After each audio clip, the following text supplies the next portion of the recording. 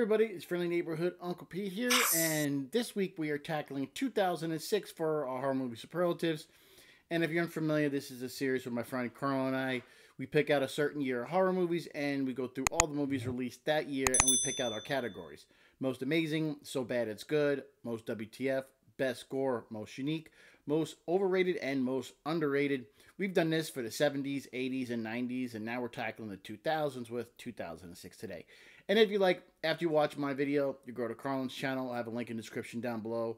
Watch his video with the same name. And then, again, if you'd like, you can go to the community tab on his page and vote for who you thought had the better picks. Whoever had the better justification, or maybe those clicks closely resembled your own.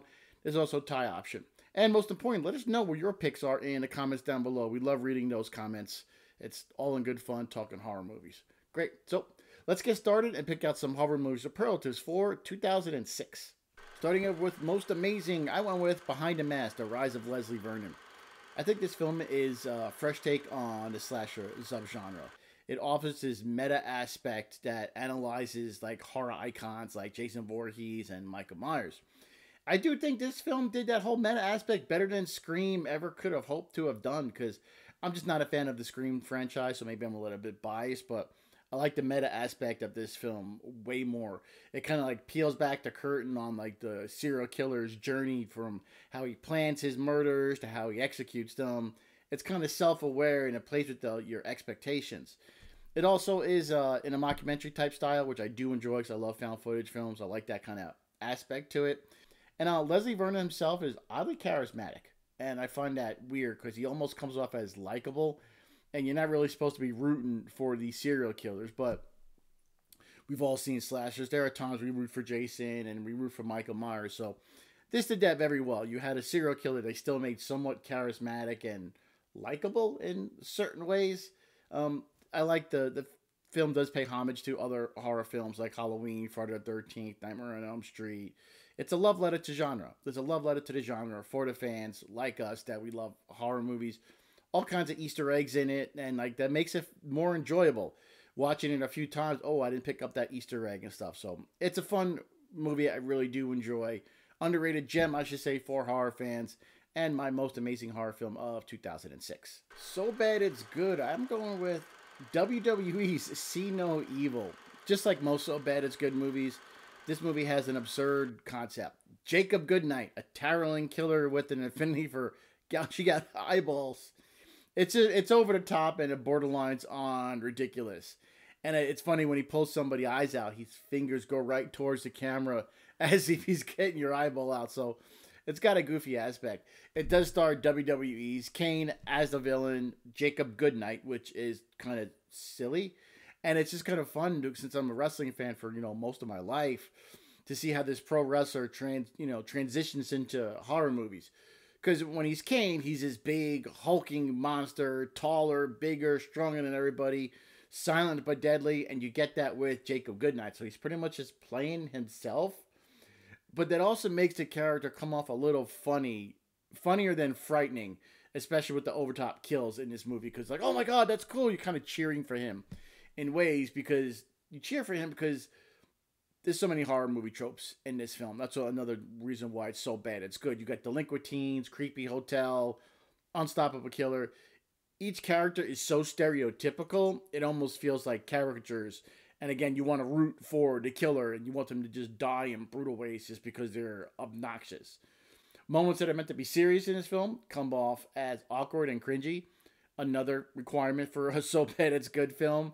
But it's fun to laugh at these films. Like one character, while cleaning up the rundown hotel, decides this was the time to just take a shower. Sure, it's just dumb. It's dumb, but I enjoy it. The movie's bully character, Michael, is pretty much less intimidating than McLovin from Superbad, because it just borderlines on caricatures. That's why I just think it's so good, and it makes a great choice for the best So Bad It's Good horror film of 2006. My most WTF selection goes to Slither. Slither has to have some of the most disgusting and outrageous body horror you see in 2006. The transformation scenes are really gross. You got parasitic slugs, exploding bodies, and it just kind of like, it pushes you to the edge. Like, what the hell am I watching? There's a weird tone in this film that kind of combines slapstick humor with horrific visuals. But that's what James Gunn is so good at. He's got a knack for dark comedy, with these overtop scenarios, graphic visuals, and it kind of makes you laugh 1 second and wince the next, creating that WTF feeling. Michael Rooker as Grant, and that's his name, which is also kind of WTF in a way. His transformation to this goopy monster overlord blobby slug thing is just kind of unsettling, because maybe like, well, what would happen to me? How would that feel? And he's all into it in the film, which adds to the absurdity of it. This movie borrows heavily from B-movie classics like Night of the Creeps and The Blob, and it just turns that absurdity up to 11, and it just takes you on a fun ride.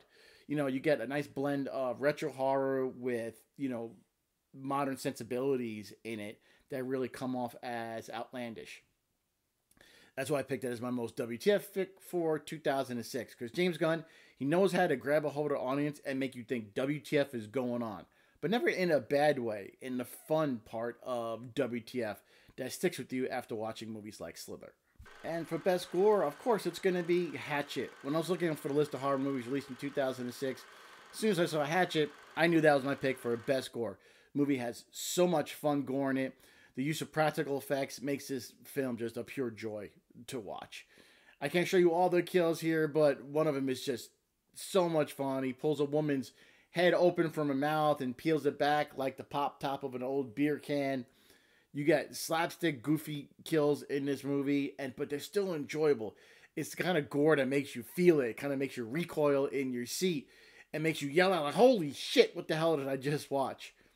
I covered this movie on Nails in a Coffin, and here's a card up for you to check that out.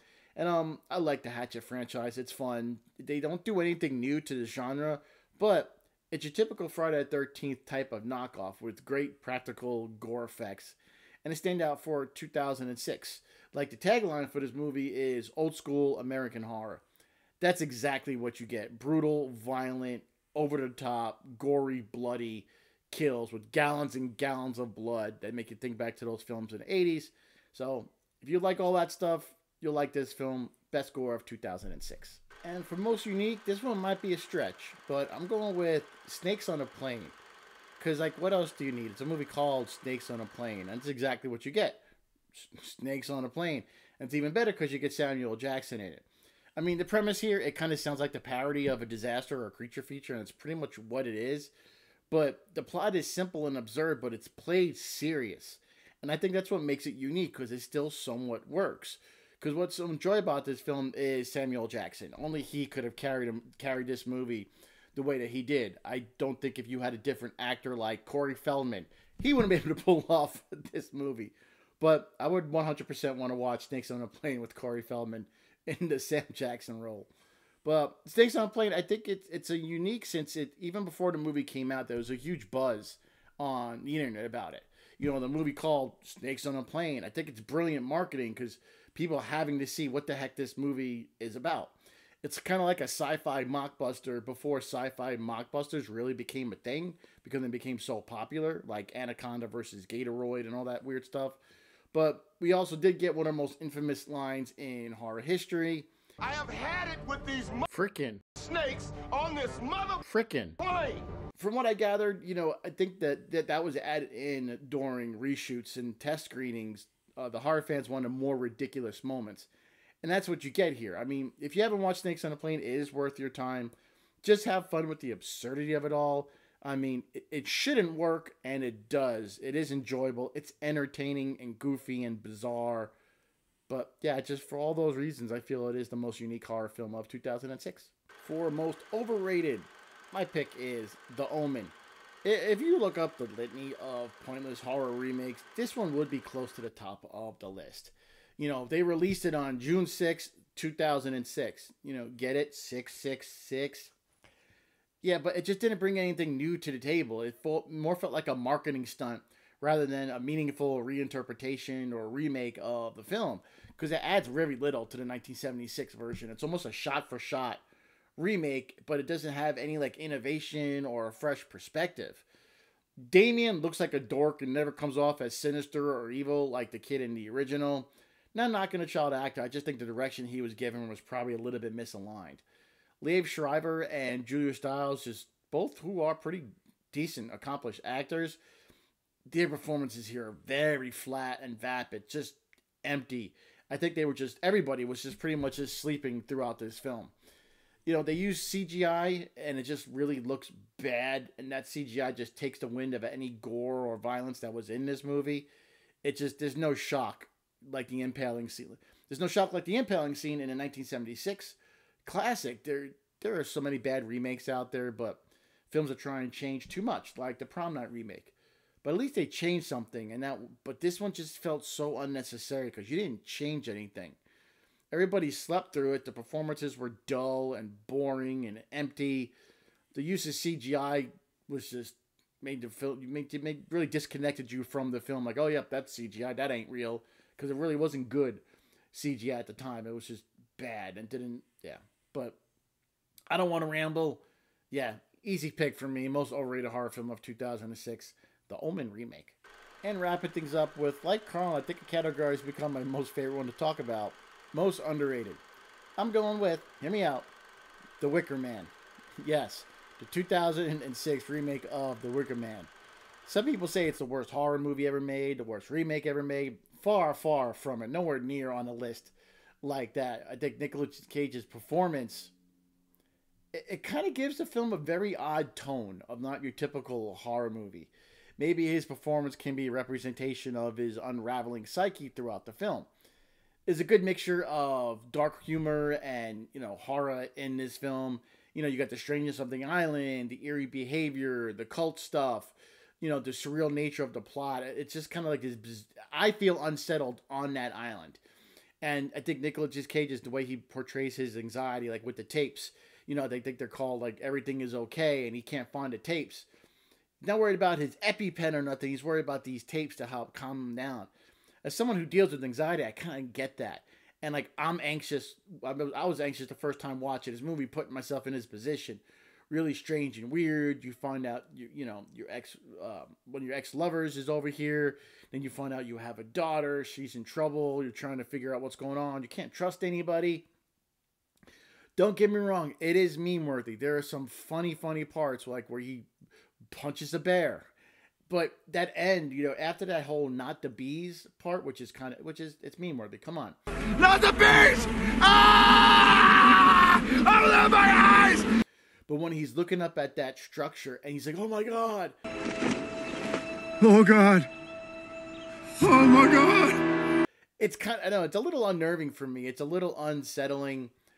I don't know why. I just find this movie entertaining. I don't think it's as bad as everybody makes it out to be. I think people want to jump on the bandwagon with this movie being that bad or the worst horror remakes. It's not.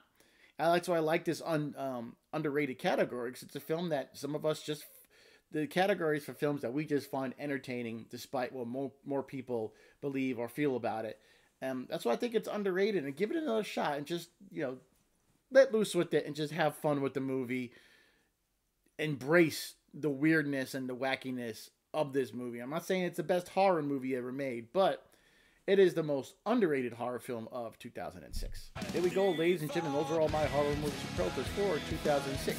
Here's a quick recap of my selections. And don't forget to let Carlin and I know what your picks are in the comments down below. You can write it on one of our pages and then just cut and paste over to the other one. That's fine. And if you haven't done so already, you can go to Carlin's channel, link down below, and watch his video, same title, get his picks.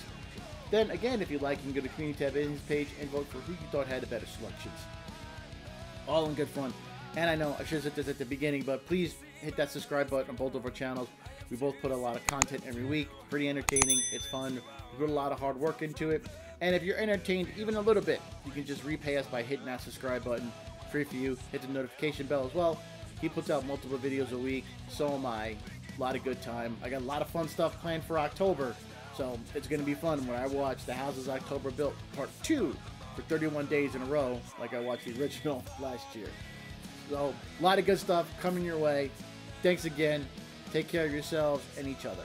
Until next time, I am your friendly neighborhood Uncle Pete. And remember, with great kills, there must also come great nails.